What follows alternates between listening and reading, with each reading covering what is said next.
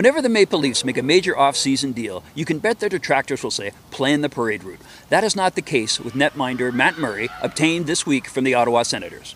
Not only is Murray just 28, which is 2 years younger than Jack Campbell, he does bring 2 Stanley Cups from the Pittsburgh Penguins and a relationship with both Kyle Dubas, Sheldon Keefe, and goaltending coach John Elkin.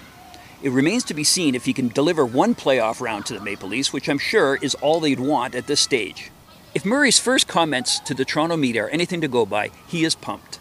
His late father cheered for the Leafs, Matt went to a couple of games, he's already searching for a new house, and he's got a lot of firepower on the team that'll contribute to his success as a Maple Leaf. No question, this move carries a lot of risk for general manager Kyle Dubas.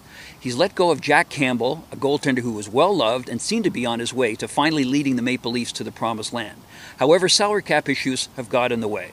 There is a lot of concern around Murray and whether he's the right man for the team at this stage.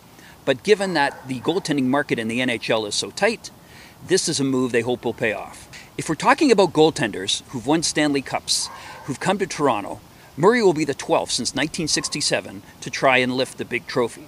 However, at this stage, Maple Leaf fans will gladly take one series victory. For the Toronto Sun, I'm Lance Hornby.